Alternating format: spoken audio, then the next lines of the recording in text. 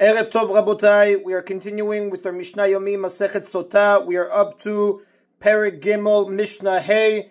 Today's Mishnayot should be Le'ilun Nishmat Neria ben Svetlana Ranbai Veliyahu ben Burcha Israel of Chana bat Miriam Sason ben Raya and Yoshua ben Shifra Menuchatam began Eden Amen and Avdi ben Chaim lechaim v'derefua shelemav Daniel Shalom ben Rosa betoch Shachol Israel. The previous Mishnah stated that merit can delay the punishment of a guilty Sotah. This Mishnah cites a different view. Rabbi Shimon says, En zichut tola b'mayim amarim. Merit does not delay the punishment caused by the bitter water. Rather, if the Sotah is guilty of adultery, she dies immediately. V'imata omer zichut tola b'mayim amarim. This must be so. For if you say that merit delays the effects of the curse-causing water, you will make the fear of the water fade from the minds of all women who have to drink it, because they will rely on their merit to survive, and they will continue to deny their guilt. Also, you will slander the women who are not defiled and drink the water and survived,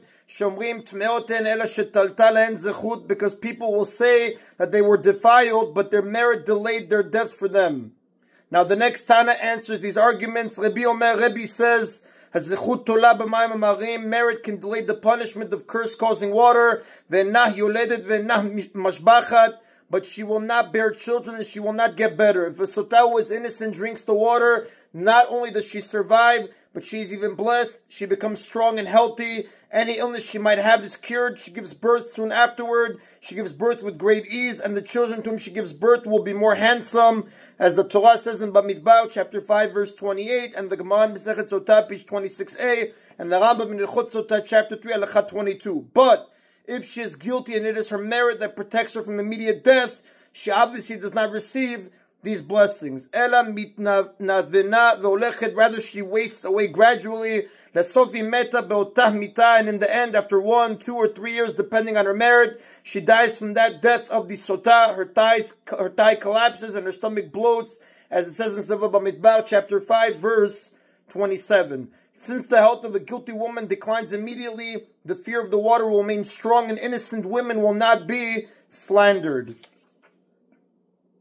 And that is the end of Mishnah Hey. Now the first Mishnah of this chapter stated that the Sotah's mincha is transferred from a non-sacred basket into a sacred service vessel. When still in the basket, it has monetary sanctity, kiddushat damim, which means that it is the property of the temple, but it is not sacred enough to be offered. Upon being put into the service vessel, it gains inherent sanctity, kiddushat daguf, which renders it fit to be offered. When the husband designates the barley flour to be the minchat kenaot, it acquires only monetary sanctity. In this regard, a mincha is different from animal offerings, which become inherently sacred as soon as they are designated.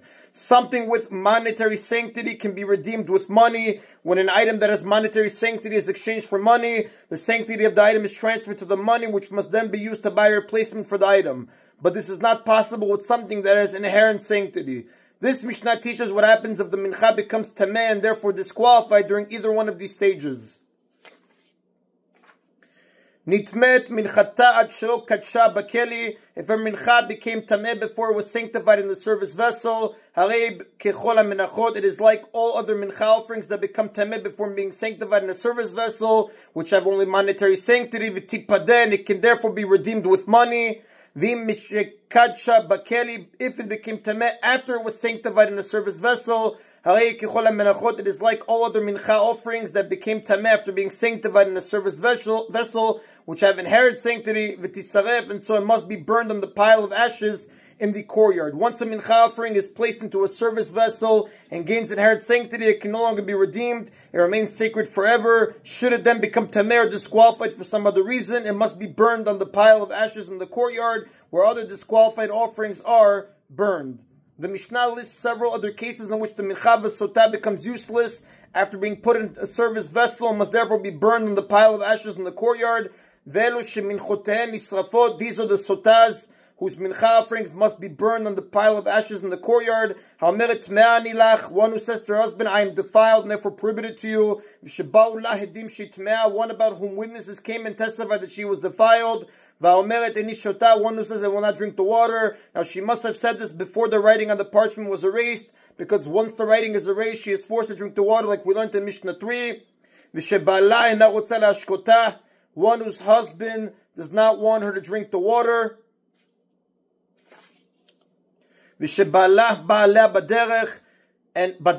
And one whose husband cohabited with her on the way to the court in Jerusalem. The mincha of the Sotah is offered only if she drinks the water. So in each of these situations where she does not drink the water, like we spoke about in chapter 1, Mishnah 3, her mincha is disqualified. Therefore, if it already has inherent sanctity, it must be burned on the pile of ashes, as the Mishnah taught earlier.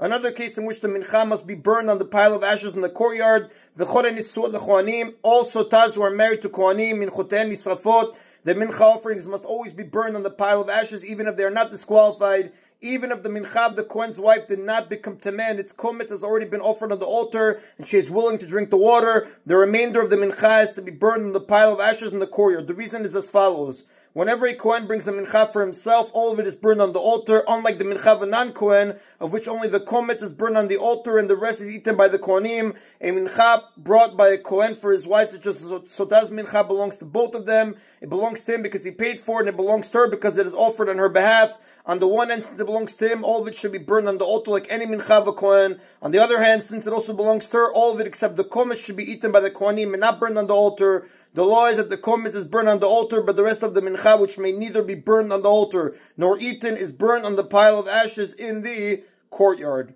And that is in Abotai today's Mishna Yomi. Baruch Adonai Leolam. Amen v'amen.